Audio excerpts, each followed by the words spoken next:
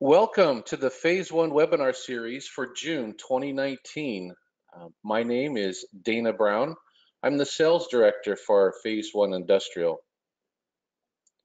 Today's webinar, we have two special guests from AirData Solutions. That's Don Cummings and Kirk DeMuth. We're going to get to see how their company started, who they are, where they're going, and how the Phase 1 has taken them to increase their capacity in the agriculture market and open up other opportunities in other markets as well. But before we introduce them to go through that presentation, I'll do a brief overview of our corporate and product, which maybe many of you have seen, and thank you for coming back to seeing this series as well.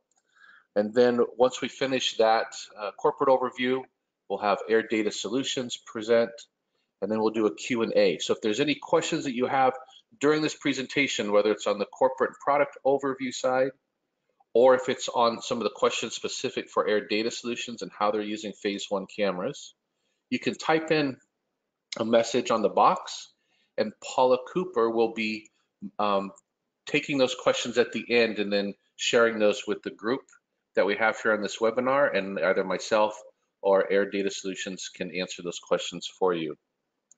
So let me go ahead and begin with the corporate side.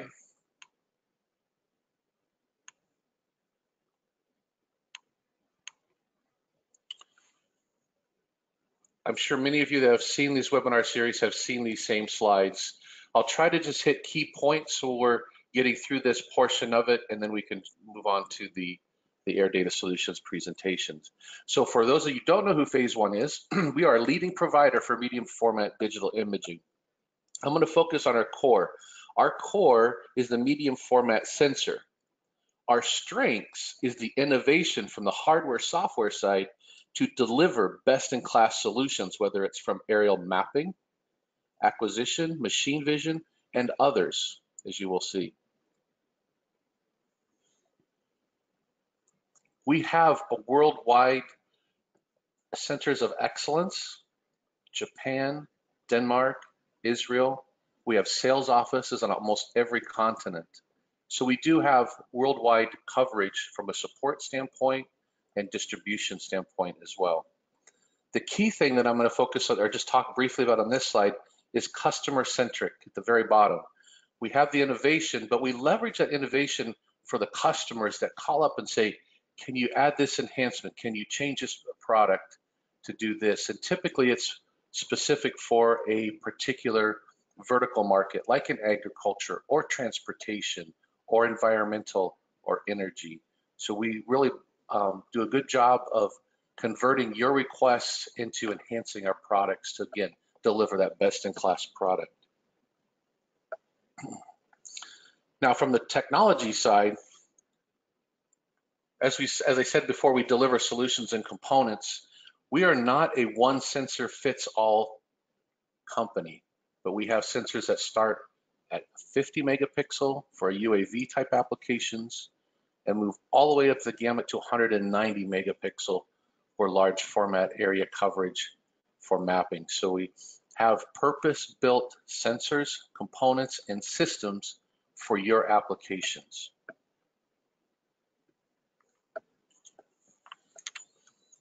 On the operational edge, again, you'll see a key message here on each one of these slides, again, focusing on innovation. We have a very innovative central shutter technology that our cameras now can support up to 500,000 activations under warranty.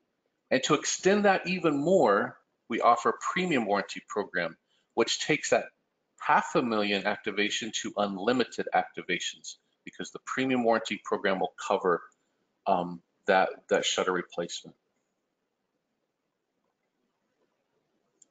Oh, too many slides forward. Here we go. Okay, so many of you are already familiar with our camera line. I'm going to very briefly go over this slide here that talk about these different products and as they fit to different types of platforms and applications. Today we're going to have a presentation that focuses on the IXU series camera. That's what AirData Solutions uses in a 4-band configuration.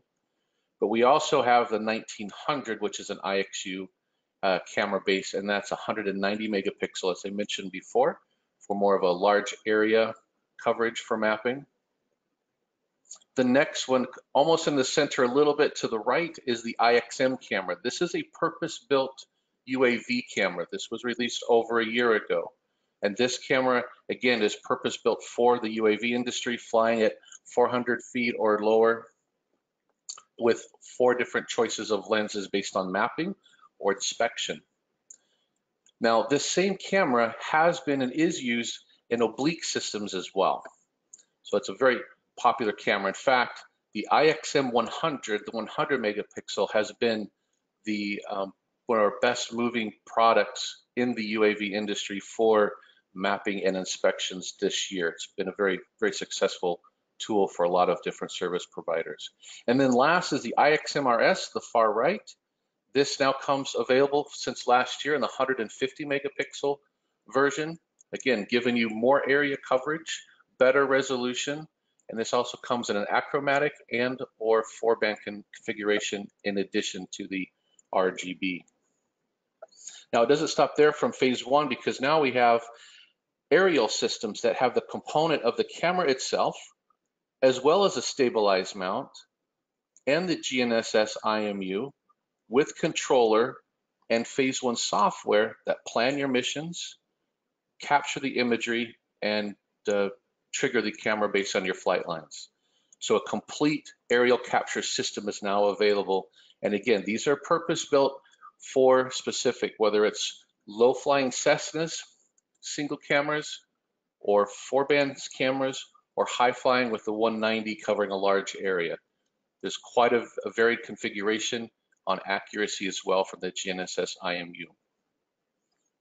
If you have any questions on the aerial systems, feel free to type those in on the message, or you can contact us later through our website.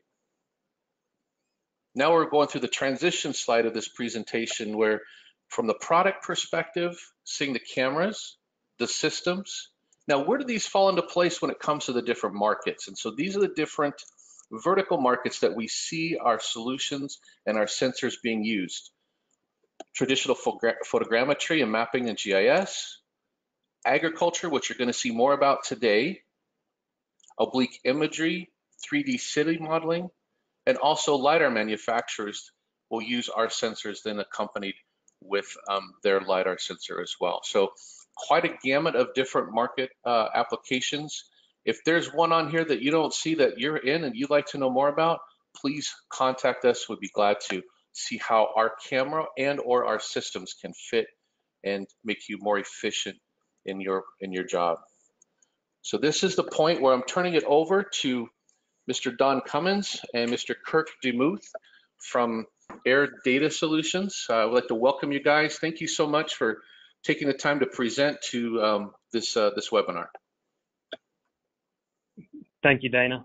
This is Don Cummins, and it's a pleasure to be here. We're excited to be able to share with you some of the applications that we've been using the IXU 1000 for in the past year, and also talk about some of the applications that we've used aerial imagery for in the past as it regards to agriculture. So a quick background, Air Data Solutions was founded in 2015. Our background of the founders of the company was in agriculture, so we kind of started with what we knew.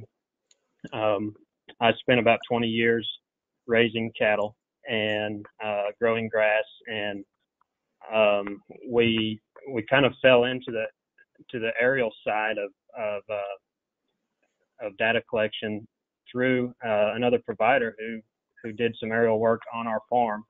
And when we saw the results, we decided that this was something that we wanted to get into. So it started right there on our home farm, and it just grew into a service, and then eventually into a company. So we've been collecting imagery over farms, timber, waterways, oil and gas, a lot of different industries now for several years, but it all started in agriculture, and that's still kind of the foundation and the building blocks of our company.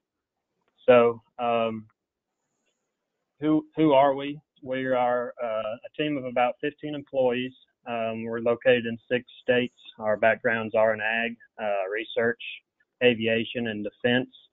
And we currently operate out of central Louisiana. We have an office in Texas. Kirk DeMuth, who you'll be hearing from in just a couple minutes, is in Colorado. And we have offices in California and West Virginia. So we kind of scale across the U.S. and we deploy pretty much anywhere that's needed. And next we'll let Kirk introduce himself and talk about some of the platforms that we use to perform our data collection. Thank you, Don. Hello, everyone. My name is Kirk DeMuth. I'm the Chief Operating Officer at AirData Solutions. A little bit about my background, kind of similar to what Don has as well. My background's in agriculture and aviation. I grew up on an 8,000-acre farm ranch operation in southwest Kansas, still actively involved in that operation today. I have degrees in aviation and business management. I have a commercial pilot certificate as well as a certified flight instructor certificate with over about 3,000 hours logged to date. I started out my career in aviation. I was a former chase pilot for the U.S. Army and U.S. Air Force Predator and Reaper unmanned aircraft programs. So I provided any escort services that they needed through civilian airspace when they were doing training ops with those aircraft. So that was kind of my first introduction to unmanned aircraft. From there, I went to be the UAS program manager at Kansas State University. Worked there for a number of years, developed a training and curriculum for the UAS degree program that they now offer, and went through the full process of Board of Regents approval for that program and curriculum. I also provided flight operations and hardware for various agricultural research projects within the university under their agronomy department. About 6 years ago, I founded and was the chief operating officer of a company called RoboFlight Systems, where we designed and manufactured a purpose-built aircraft for agricultural data collection. And then we later purchased a company called AgPixel and changed our name to that, and we were an agricultural imagery processing company. So from there, within the last year, I joined the AirData Solutions team as the Chief Operating Officer, currently head up the Raptor UAS data collection division of our company. So on this slide here, you will see in the upper left corner, that is a fixed wing. It's called a fixed wing. It's a traditional airfoil UAS, or unmanned aerial system, drone, UAV. There's a lot of different terminology out there for these aircraft. They're all pretty much the same thing. UAS stands for Unmanned Aircraft System. The system is not just the aircraft, it's the cameras, it's the ground equipment, the radio modems, the computers, the controllers, everything that is required to actually make that aircraft fly. So that's kind of more the politically correct term is unmanned aerial system, but kind of the common term nowadays is drone. But we don't care what you call them. They all do the same thing. So you'll see here within our fleet, that's one of our aircraft. It's fixed wing design, as I said. Just below that, you'll see a multi-rotor. This one has 4 motors on it, so it's considered a quadcopter. We also have 6 rotor versions that are called hexacopters. But many different terms, but all kind of essentially the same functionality. This one takes off vertically and lands vertically, so it hovers kind of like a traditional helicopter, and then it can fly, fully autonomous flight grids to do mapping missions. And we can put a various number of payloads on there, different sensor configurations for whatever the mission may be, whether it be thermal data collection, agricultural color infrared imagery, or standard RGB imagery. And then in the upper right corner, you'll see a hybrid of those 2 versions. It's called a VTOL Savant. And VTOL is just an acronym. It stands for vertical takeoff and landing. So with this aircraft, it basically combined the better attributes of both designs into one system. So it can do the very confined space operations of the vertical takeoff and landing, but once it gets at a safe altitude, it transitions to the longer endurance or more efficient fixed wing flight. That aircraft can fly for about an hour and a half, and it can carry up to about a 7.5 pound payload. So that is a look at our UAS fleet.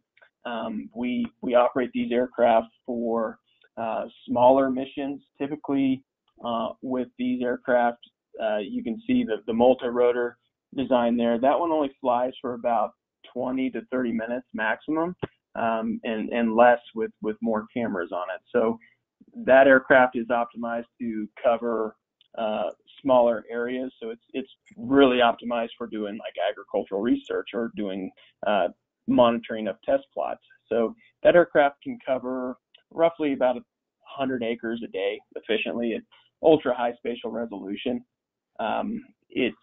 It's really good at capturing that high resolution data, but also generates a lot of imagery to have to process after the fact. So it's a balance of collecting the optimum resolution for the application that you need, and not generating too much imagery that's going to take weeks to process on the back end. So that's kind of the limitation on the multi-rotors. The fixed wings can fly much longer, so they're more endurance, but they still have a limitation of about 1,000 acres in a day, and that's at roughly a 1 inch or 2.5 centimeter resolution at that. So anything larger than that, which we do, majority of our operations are larger than that as far as our project that we complete. So that requires us to move beyond the unmanned aerial systems and into, you can go to the next slide, Dana, our manned aircraft systems. So I'll let Don take back over here. He's the one that kind of heads up this division of our company. So I'll let him explain our different assets there and some of the camera systems we use with our manned fleet. Thank you, Kirk. So on the screen now is 3 of our manned platforms, and just a little bit of background. The blue and white airplane on the right was aircraft that we started with, and it carries a very small format DSLR camera system. It's very efficient and does the job that it's intended for. The camera's mounted internally through a hole in the floor and the subfloor of the aircraft. We've operated that airplane for about 5 years, predominantly over agriculture lands. And so in 2018, we actually integrated the Phase 1 IXU RS-1000 into a Cessna 206 aircraft in the middle. And the reason for doing that was we were putting several hundred hours a year on these aircraft, and we're feeling somewhat limited in the amount of area that we could cover. So by adding the larger system, we were actually able to not only double, but in some cases triple or quadruple our productivity, and still maintain a high level of spatial resolution in our imagery and increase our accuracy through the Planix IMU and the gimbal. So the next slide shows the integration in that 206, and this was done in August of 2018. And one of the interesting side notes of that integration process was while I was familiar with imagery systems, this one was a whole new animal. And Phase 1 sent a representative to meet us at our airport, and within about 8 hours of setup time, we were actually had the system integrated and were flying and collecting data. The first mission went off without a hitch. So the integration was extremely quick, and I would say simple because I had an expert there installing. But once he demonstrated that process, we've been able to insert and remove the system without any trouble. So the reliability has been excellent.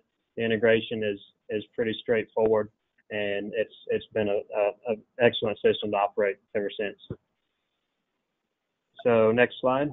And in addition to the IXU RS-1000, we do operate some other sensors that, depending on the project type, they work well alongside to collect additional data. So one of those is a hyperspectral sensor, which will actually be flying tomorrow and the next day over some cotton down in Texas.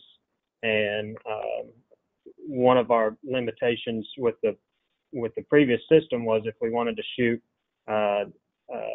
RGB as well as color infrared or any other type of sensor, thermal or hyperspectral, we'd have to remove one camera, stick the next one in, and then go fly the field again. But now with this setup, we're able to collect 4 bands, and in the aircraft that is operated, we can also mount additional cameras. So it really improves our operating efficiency a lot. Next slide, please. Where do we operate? Like I said before, we go pretty much anywhere.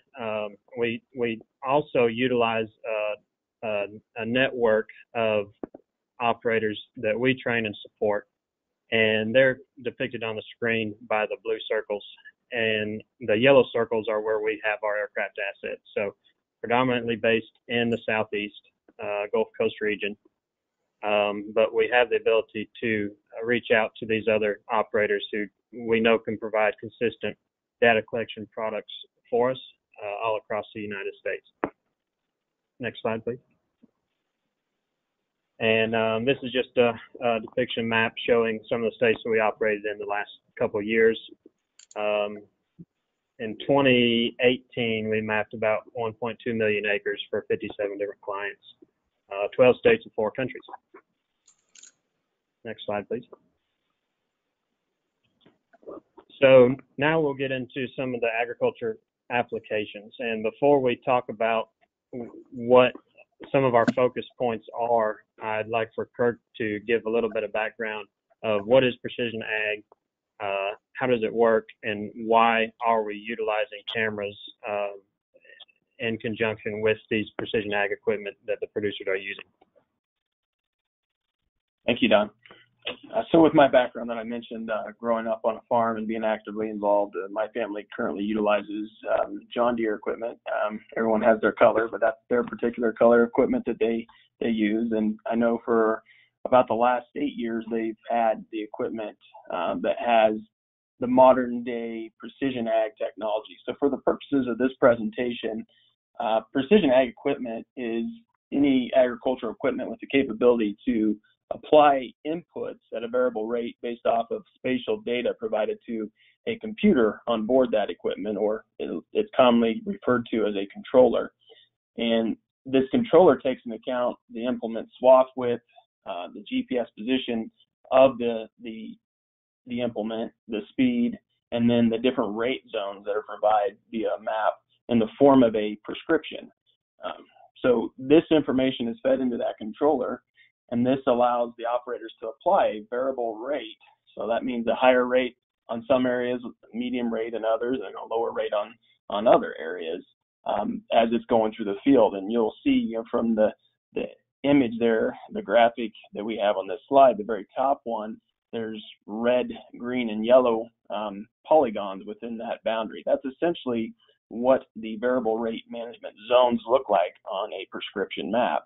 And you can see these are irregular polygons. So if you had, say, a 30-foot implement going on a grid through that field, portions of that implement would be entering into one rate zone, while the other portion of it may be in a different rate zone.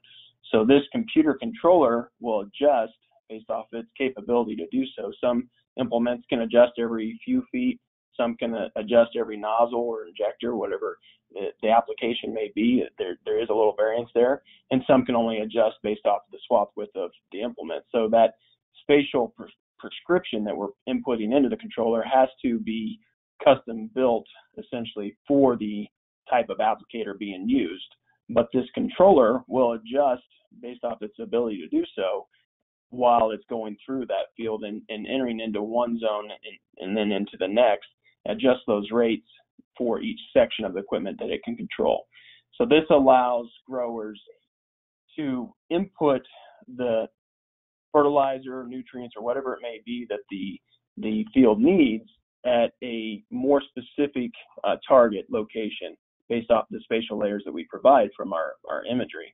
So this optimizes the money spent on inputs, which, in a modern day ag economy, the margins are very tight. So optimizing your inputs is something that every grower needs to be able to do in order to be able to make any kind of margin on any of their operations. So this is what we refer to as precision ag equipment. It can be, you can go on the next slide, please. It can be anything from an aerial applicator aircraft. They have systems that can do variable rate and actually adjust, as it's moving along each swath. This can be in the form of whether it be liquid as a pesticide or herbicide, or even a dry application of fertilizer, and a slider on a gate that's adjusting the rate as the aircraft's moving. And that aircraft's moving very fast along that swath, so this controller has to keep up very quickly. And this is an application that AirData Solutions has built prescriptions for in the past. And then you can see here on the right, that's more of a traditional ground rig. That's a John Deere sprayer.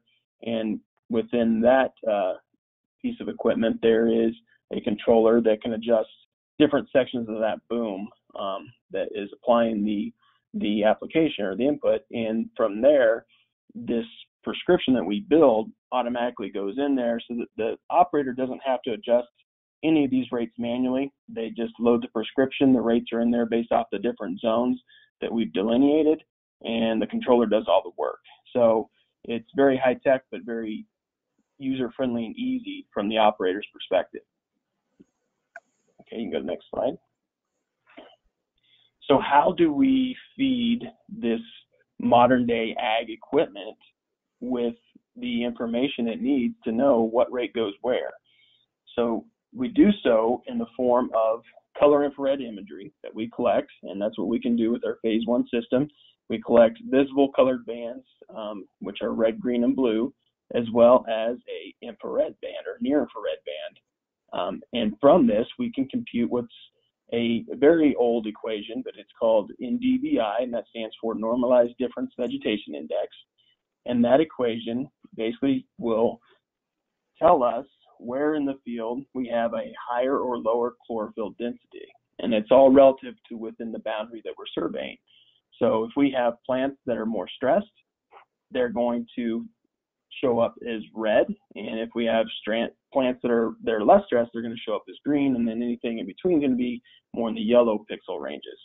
So when we run our color infrared imagery through this NDVI formula, we produce these NDVI values on a scale of 0 to 255, 255 being the highest and 0 being the lowest, and we split that scale within the number of color palettes that we're using. But in this instance here, you see we use red, green, and yellow.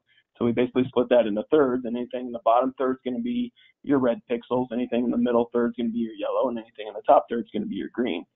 So these different colored pixels can essentially become our different delineated zones in that field. And we can make these zones more pixelated or more coarse based off of the applicator that's going to be applying the input for those zones. So the more fine that the applicator can apply the inputs, the more fine the pixel or the spacing, the grids are going to be as far as area that we are going to delineate as a management zone. So this variable rate equipment technology or precision ag technology has been around on this ag equipment for, I'd say, about the last 10 years. And a lot of it's been underutilized because there really hasn't been a cost-effective means to feed that equipment with the spatial data that I just explained. So a lot of your growers today that have more your modern day equipment already have this capability, but they are underutilizing it. And that's where we really have found a solution to that gap from the technology to what their capabilities are with the equipment they have. So we help them get more out of what they already have an investment in. Okay, next slide. All right, so moving on to applications, I'm going to turn this back over to Don. And I know we're kind of running short on time here, so we'll try to speed through this as quickly as possible. Okay, so next we have a few slides that demonstrate some of the applications that we've used the imagery for. Number one is identifying wind damaged corn or any kind of environmentally damaged crop. So you can see in the color infrared and how it corresponds to the NDVI imagery. It indicates very well where there is an issue with the crop, which also helps insurance adjusters or farmers make quick decisions on the total amount of area affected, and if it's an instance where they need to take some kind of action or delineate acres that need to be adjusted according to insurance. So this is a very quick way to get answers on the extent of damage in your field. Next slide. Identification of weeds. In some instances where we are able to take high enough resolution imagery that we can identify spectral differences between the actual desired crop and weeds that are in the field. And we often take this a step farther, delivering the imagery and then analyzing it and creating some kind of report that shows how much, where they are, and helps make the decision of what to do about them. So in this field, this was rice. It was very young rice. You can see a lot of bare soil under it. And the area circled on the color infrared image is weeds that was actually from a crop planted the year before, the opposite direction. So we took that imagery and classified it into 3 zones. The blue on the right is the bare soil, the green is the rice, and then the magenta was the weeds. And in this case, they wanted to come in and spray some herbicide and kill the weeds, but they didn't want to cover the whole field. So it was a good application to help save the farmer some time and money on applying a chemical across the entire field. Next slide. Herbicide drift. This comes up a lot, and for different reasons. Sometimes it's a mistake. Sometimes it's environmental conditions. Whatever it is, if there's a drift complaint, the traditional procedure is to go stand at the edge of the field on the top of the pickup truck and look out and estimate the extent of the damage. But with the aerial imagery, you can usually get a much better assessment of the extent and the total area covered. So this was sugarcane in South Louisiana.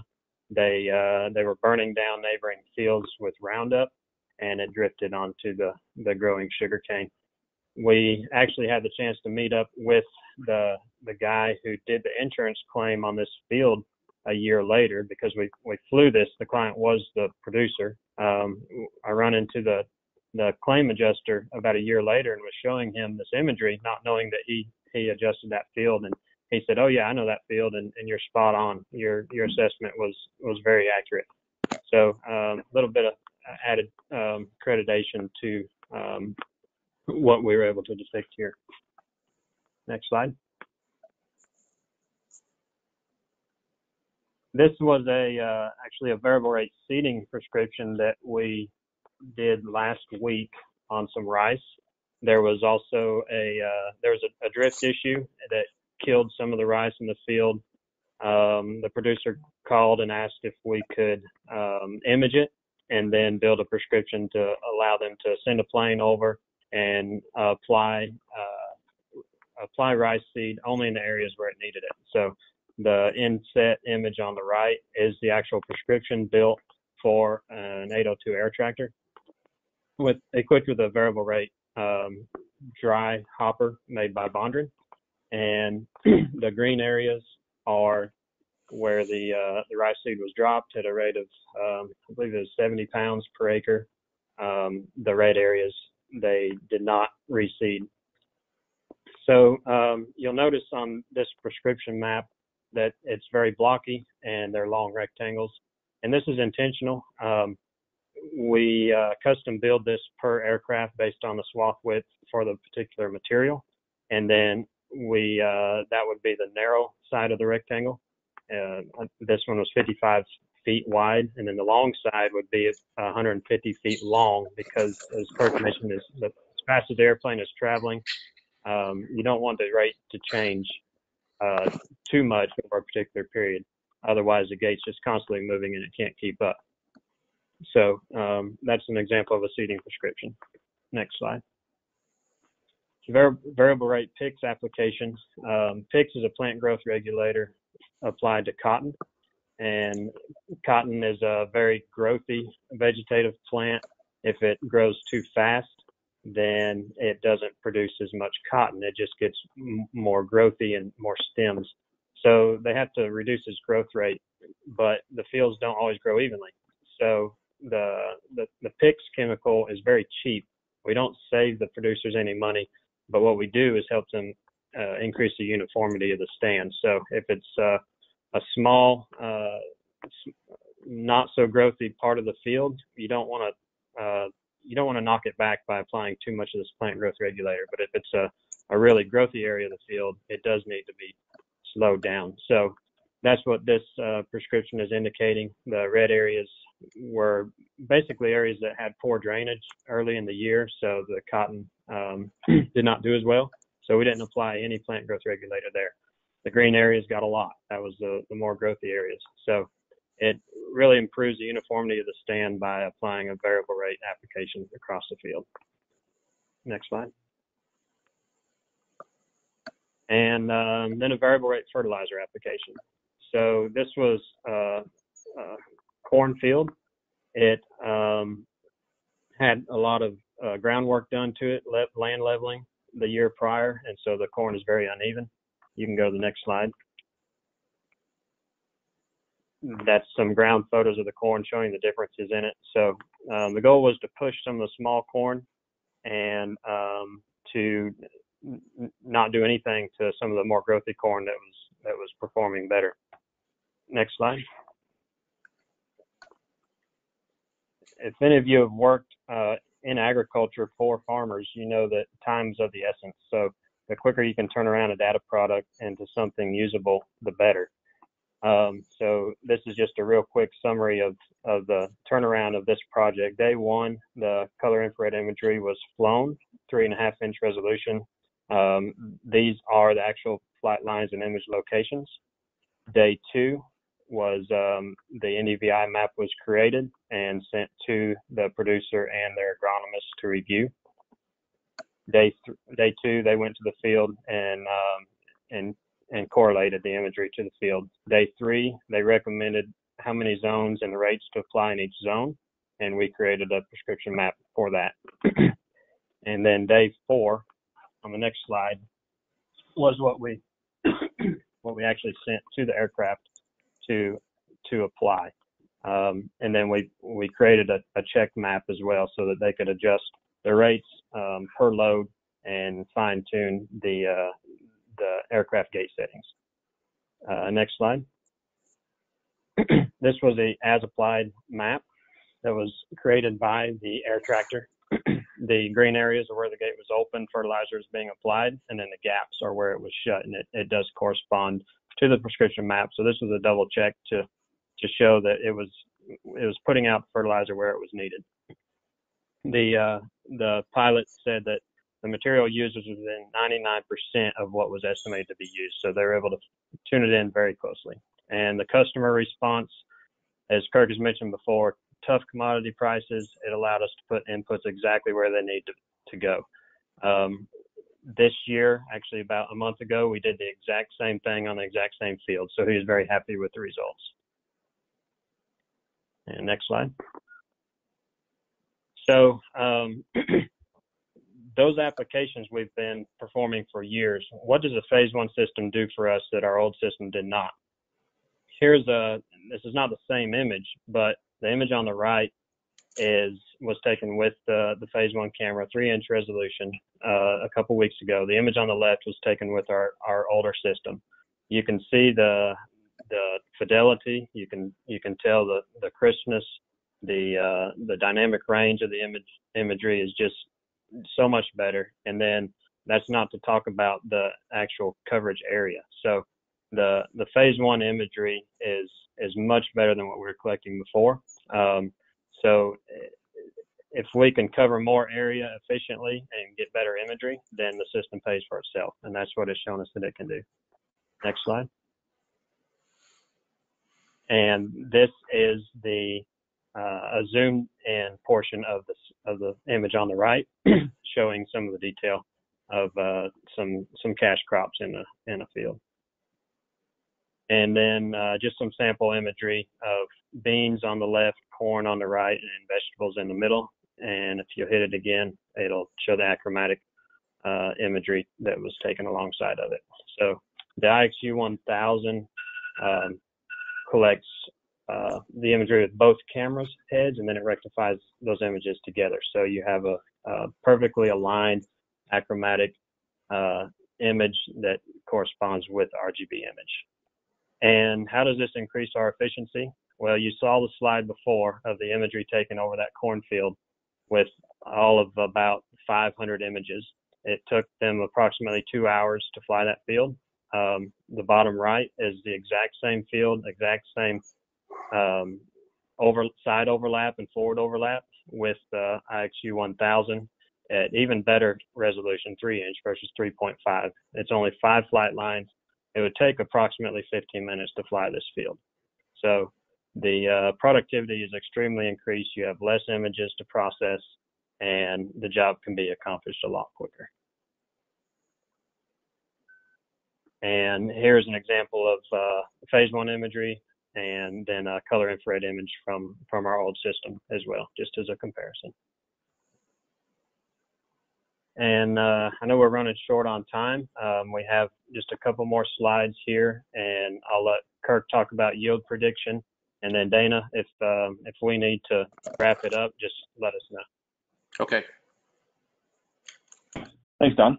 So you'll see on this slide, this was an application that we did where we flew a field approximately 41 days prior to harvest, and we were trying to come up with a yield estimation so that we could see how closely we could do that from an NDVI image prior to actual harvest with a combine that had a precision yield monitor installed on it that would give us a very precise map of the field after it was harvested to see how we compared. So the imagery you see there on the top, that was flown, and then we went and did ground samples where you can see the photos there, the different areas. We took a sample from the green areas, the yellow areas, and the red areas. And on the ground, you could obviously see the difference in the size of the corn ears. We did the calculations in those different areas to do an estimate at that location of what the yield would be based off what we were seeing, counting the kernels per year and the plants per acre. We ran the formula and came up with 3 different levels of yield. So in the higher area, we were showing 192 bushels, the medium areas 185 bushels an acre, and then the red areas were 140 bushels an acre. So quite a difference in those different locations, but from the map we were able to delineate those the area within those different color zones. So you can see there in the bottom right corner, those are the different areas of the different delineated zones. And so we did the calculation, divided it by the acres, and we basically came up with a predicted yield of 183 bushels an acre.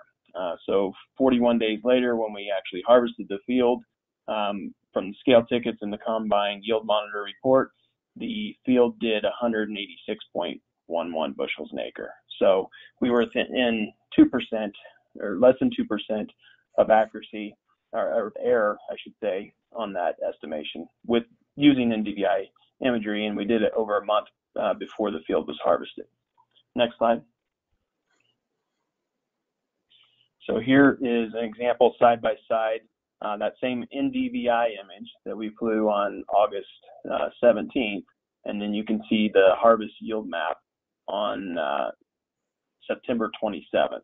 So the image on the right is actually from the combine yield monitor. You see it looks a little more pixelated because of the swath width of the corn head that was used to cut it, but you can see the color zones line up very, very closely.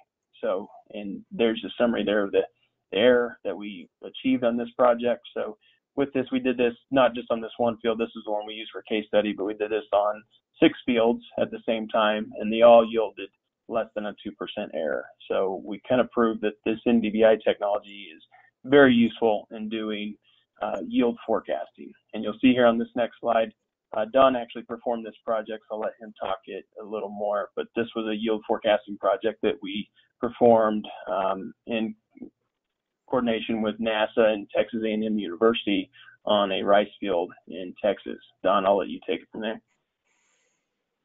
Okay, so just real quick, the goal here was to scale up this capability of predicting yield across different crops, and that's why NASA and A&M got involved. So this slide and the next slide talks a little bit about the scalability model, where we go from UAVs to manned aircraft to satellite imagery, and for the intent of producing yield prediction models on a large scale. So go ahead and switch to the next slide. The scalability is really where the phase one system helps us to perform, and that's the goal of our operation, is to be able to scale across much larger areas. So we kind of start ground level. We fine tune our methods and accuracies, and then we scale it up. And the phase one has proven to be exactly what we expected it to do, and allowing us to scale in those ways. The next few slides depart from agriculture work, and it's just some examples of some of the other industries that we operate in now. This map was taken about 2 weeks ago. It was 130,000 acres flown at 12-inch resolution and approximately 1 hour. So just to give an idea of how much area you can cover with that system. And we produce custom GIS solutions. Next slide, please. And we're able to deliver those to the client in a format that they can visualize all their data and utilize it as necessary. And next slide is just basically a snapshot of many of our company offerings and different ways that we collect data and provide it to our clients. And that's about it. So we appreciate you listening in. We're happy to answer any questions that you might have, and we thank you for your time and allowing us to be a part of this. Well, Don and Kirk, thank you very much. This was extremely informative for me. I hope it was informative for our listeners as well. So thank you for taking the time of putting this together and sharing the benefits and the efficiencies you've gained in your business from adding the phase one 4-band system to your tool sets to collect data. So Paula, I'm going to just turn it over to you to see if there are any questions, or if we've run out of time and it's best to communicate that via email. Please let us know. I think everything's been covered perfectly because there's not many questions. There was just there was one that mentioned, I think is about the product offering. Is the 4-band version offered in the 190 megapixel? Yes, so we have 4-band availability from the 100 megapixel, the 150 megapixel, and the 190 megapixel in the 4-band offering. In fact, I think one of the images on one of the slides previously that we saw did have 190 with the 4th band on there as well. So the answer is yes, we do offer that. No, I think that's it. There's no other questions there that have come in. It's all been covered perfectly. So. Excellent. Well, thank you for joining this webinar series. If you have some questions that come up later, as usually happens to me when I'm on a webinar, I think about it 20 minutes later, feel free to email me. It's DBR, that's D for Dana, B is Brown, R and Randy, dbr@phase1.com, or just go to our website and go to the inquiry page and type in your question there and we'll get it answered for you. Thank you, Don. Thank you, Kirk. We really appreciate your participation in this. Everybody have a great day. Our pleasure. Thank you, Dana. Thank you.